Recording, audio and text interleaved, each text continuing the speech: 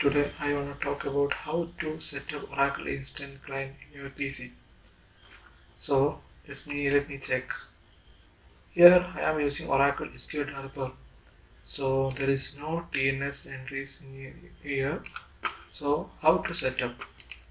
First you need to download Oracle Instant Client and search Oracle Instant Client download, and here is the link.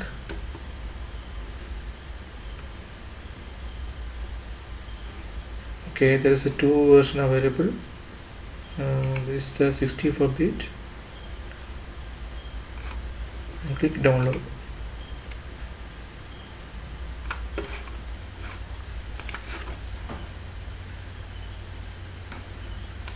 Then open download folder, then copy this file to local disk C, then paste here.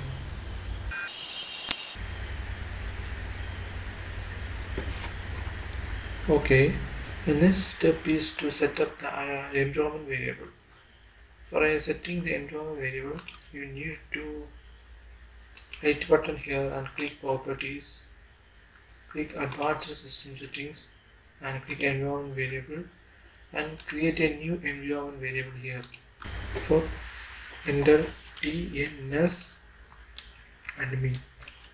then this is the variable name, and then the variable value is the path of the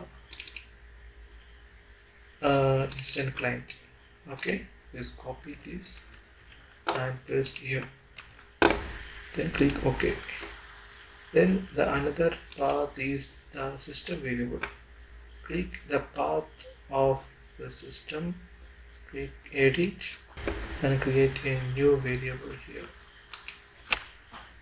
Just copy the path of the Oracle Instant Client. Just click OK. Then click OK. OK. The next step is to set up the TNS name and create a new test document here, and tns names.ora.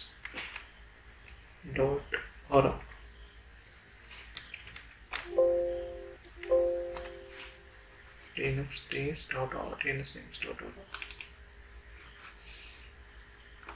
I have already a TNS name. Copy this and paste here. tnsnames.ora file is a configuration file that contains net service names mapped to connect descriptors for the local naming method. This is the net service name. MyDB is my net service name, and this is the host IP address. My host address is localhost, then so I enter 127.0.0.1. It's my localhost address. So you connect a server, you enter here your server address, IP address. This port is the default port, Oracle default port address 1521, and my SID is my DB.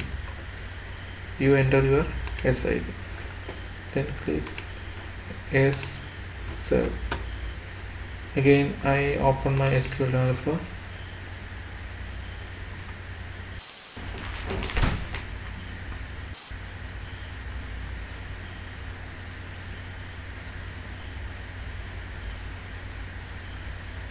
Now you can see the instant client.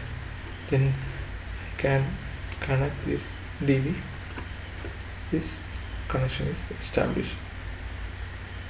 So thank you.